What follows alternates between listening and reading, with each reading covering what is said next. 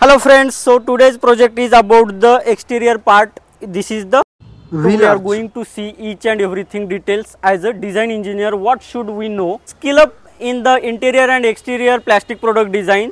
Please download the app, link given in the description box.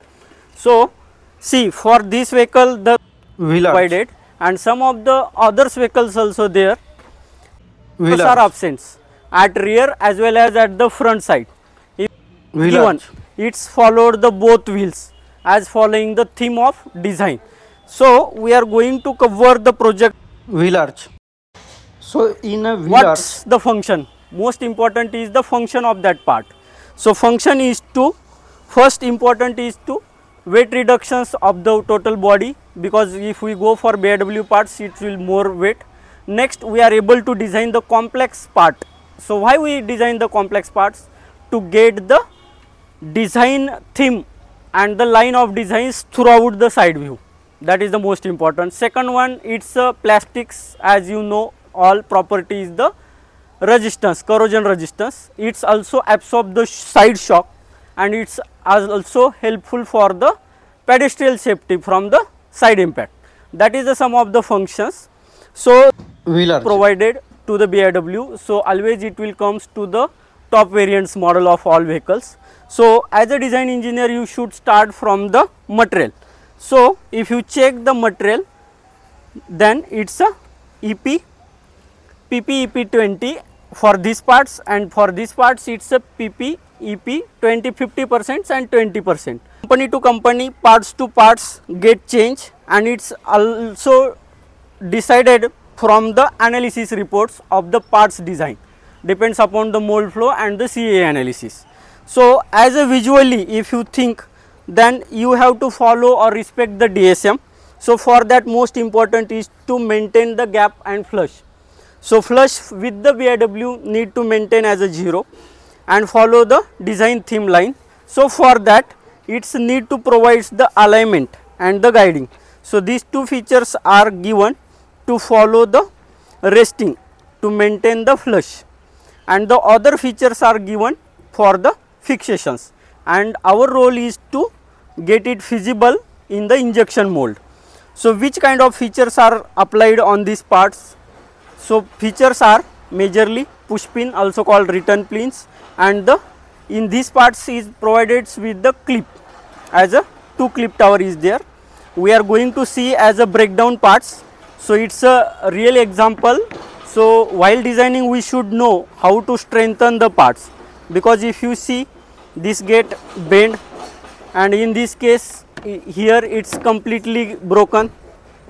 For these parts also here it's completely broken.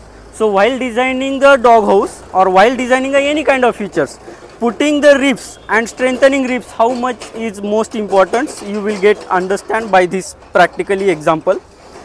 So the distance between two features you are able to understand. Next, guiding between these two as works as a locating as well as helpful to maintain the flush, and you are easily able to see the mark of lifter block to clear by the lifter. So this is the undercut traveling into this direction, this is the undercut for this doghouse and travel to this direction. So whatever these calculations, undercut into 2 by clearance plus block size, and this is the distance sufficiently maintained to avoid the clash between or the collision between 2 lifter blocks. So each and everything you have to follow, and next at the end you should know what kind of test will be going to perform on these parts. So majorly it's a vibration test. As you know, this is the exterior parts, so you have to use the UV resistance material because it is directly exposed to the sunlight. So it should not be get decolorations over period of time. Next, it should be resist with the vibrations, whatever jerk will apply on these parts or get jerk during the moving conditions. And next one, it's a environment conditions also should pass. So why it's colored always is in black color? Because it's always in a contact with mud, and it's need to be replaced, because as a vibration test there is also low speed stone test is there. So due to that, if this part get crack or damage, you have to replace. So service station it should be considered the serviceability of the part. All push pins are used. So at service station it's easily removed and attached. So assembly and disassembly is completely from the front loading. So there will be no need of any tools to access from the back sides or behinds. That is the one kind of considerations.